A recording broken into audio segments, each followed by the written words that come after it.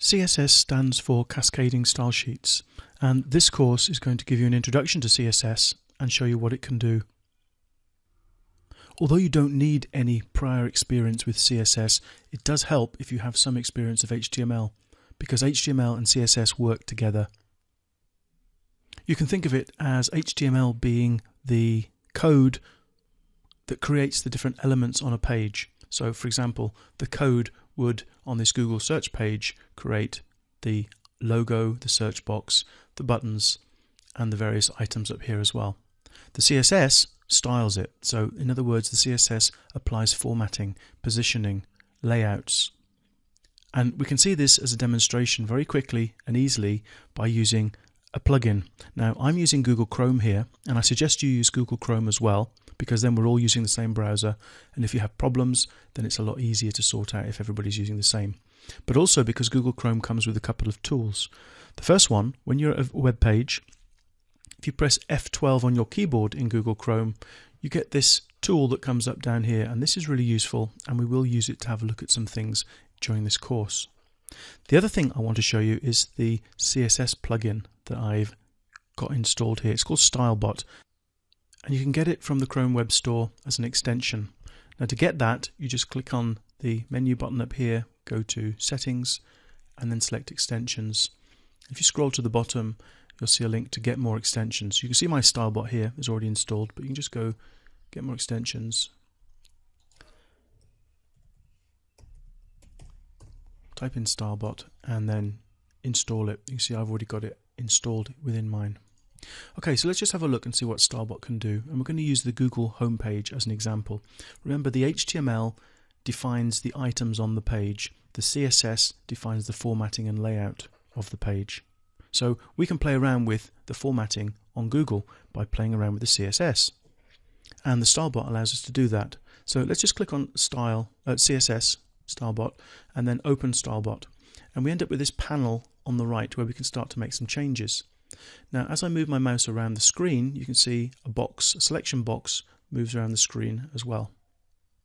So if I click on something, let's say the Google logo, then any changes I make in this area here will affect the Google logo. So for example, I could say, let's make the Google logo 500 pixels high by 1000 pixels wide. And that changes the look of the logo. I'm changing the CSS, and I can have a look at the CSS at any time by clicking on this Edit CSS button. And you can see all I've done there is I've added some code to say make the height 500 and the width 1000.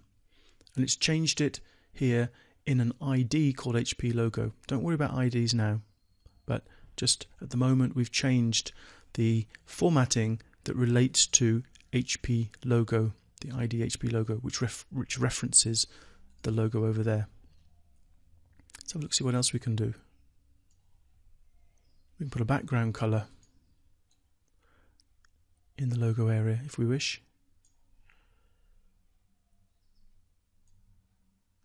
We can put a border around it. Let's have a dashed border, and we'll make the dashed border a nice color.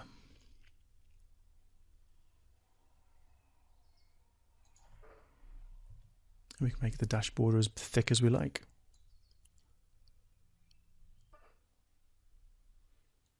With tools like StyleBot, it just allows us to play around with the CSS without actually affecting the real page. I mean, there's two things to learn here. Firstly, we can do an awful lot with style sheets. Secondly, I'm clearly not changing the Google that you're going to find if you go to google.com. I'm changing a local copy. So these changes here are just changing it on my machine so I can view the changes. And I can reset the page at any time with this reset button down here, and that will put everything back the way it was. The other thing we can do is we can add CSS rather than just making changes to these selections here. We can actually add CSS on the Edit CSS tab. Let's try something fun. I'm going to go back to the main screen for now, and I'm going to try to tile the background of Google with the Google image, and we'll get rid of the Google image up here so it's not shown. So the first thing I need to do is I need to know what the URL is of this image. So if I press F12 to take me to the tools that come with Chrome, I can click the little magnifying glass and then go over the Google logo. And on the left side here is the code that adds that logo to the page. And on the right hand side is relevant CSS. But let's just concentrate on here for the moment. What I want is to copy this because it's got the URL section in there. So let me just bring in a notepad. I'm going to paste that in. And what I'm interested in is this bit,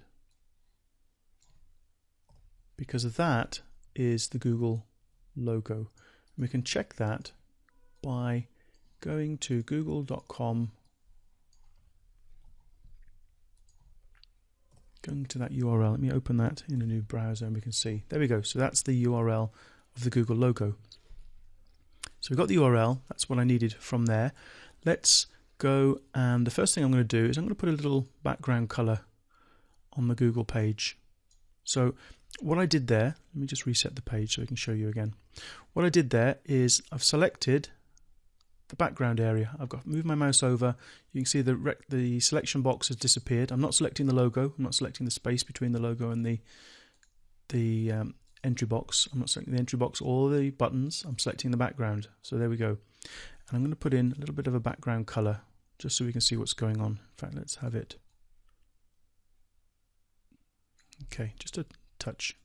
Right, I'm going to go to the Edit CSS now, and you can see that what the StyleBot plugin has done is to create some CSS, and it's bounded by these curly brackets, which we'll see more of as we go through this course. But for now, the only command there is background color and then this number, which represents this color.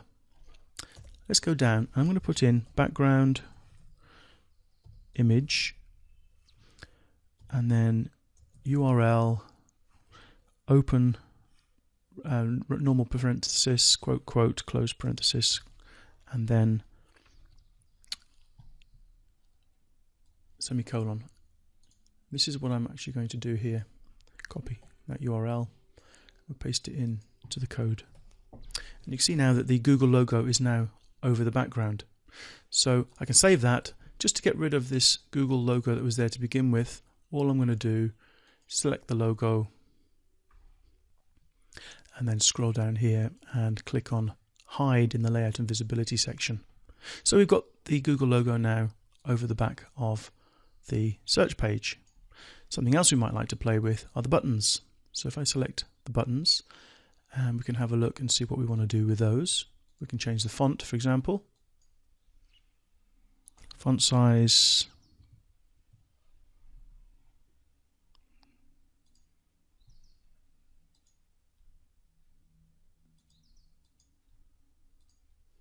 Okay, so I've changed the font size now, and the buttons now look very different.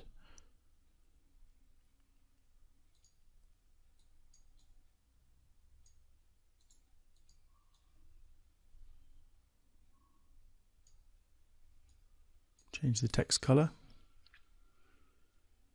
Border style, do we want a border? The border color so we can see it. And we could even make the buttons bigger. We could hide them. That would confuse some people. And the height, let's put 150 by 300. Okay, so now we've just completely redesigned the Google page. All we've changed is the CSS that controls the layout. The items on the page are still there. We've taken out the logo with this particular bit of CSS, display none, and that relates to the HP logo ID, which just refers to the logo itself. And then we put in other CSS to modify the look of the buttons and the background. So hopefully from this introduction you've seen that CSS is really powerful. You've also seen that there's some great tools that you can use, which you can play around with the CSS on existing websites, or you can use it to examine your own websites if you want to make changes. Because any of these changes I've got here, if Google was my site, I could go in and I could change the style sheets on my Google site, and this is what would happen. We'd actually get this layout on my site. So CSS is great for tweaking your own sites, finding things you want to change, testing them in something like StyleBot, and then going in and making the permanent changes in CSS. And we will see some of this in the course as well. But hopefully you've seen the relationship between the HTML and the CSS.